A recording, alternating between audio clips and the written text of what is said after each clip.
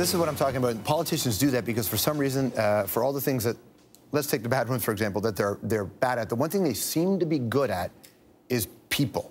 They know how to get them in their moment and have that humanity conversation. Do you guys feel like you're good at that? Reaching, not the converted, right?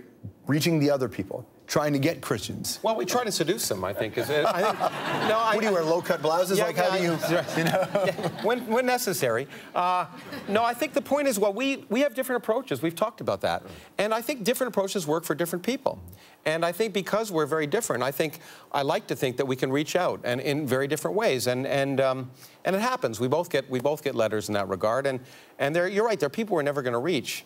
But I think just having the discussion, and I hope with the film, what the film will do, I hope, not just because of us, because it also has some Hollywood stars in it. It's got everybody in, man. Yeah, it's got a lot Ricky Gervais is hilarious. Yeah. Woody Allen's in this film, Cameron Diaz. Yeah, a lot, and we hope that there'll be people who will come because they may not know about Richard and I, but this will provoke a conversation. And I really think that's what we want to do, is provoke discussion.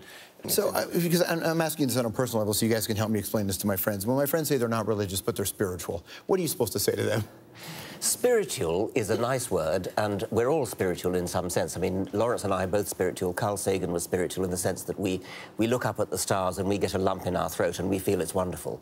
That's not supernatural, and unfortunately the religious supernatural lobby has, as it were, commandeered the word spiritual, and with the result that it's probably best not to use it. But in one sense, we are spiritual, yeah. You guys are friends, right? I hope so. Can you tell me who said these words about friendship? Okay, here's a quote. Lots of people want to ride with you in a limo, but what you want is someone who will take the bus with you when the limo breaks down. Was that Oprah Winfrey or Bill Clinton? Ooh, I'd say Bill Clinton. I'd say Bill Clinton. Okay, so that's what I said, but it's actually Oprah Winfrey. Oh, okay, there you go. But I got that wrong. A man's friendships are one of the best measures of his worth. Charles Darwin or Albert Einstein? Einstein. I'd say Einstein. See, we all suck because it was Darwin. It was Darwin. I'm the same place. You should know that one. Here's my favorite one. The truth is, everyone is going to hurt you. You've just got to find the ones worth suffering for. Winston Churchill or Bob Marley?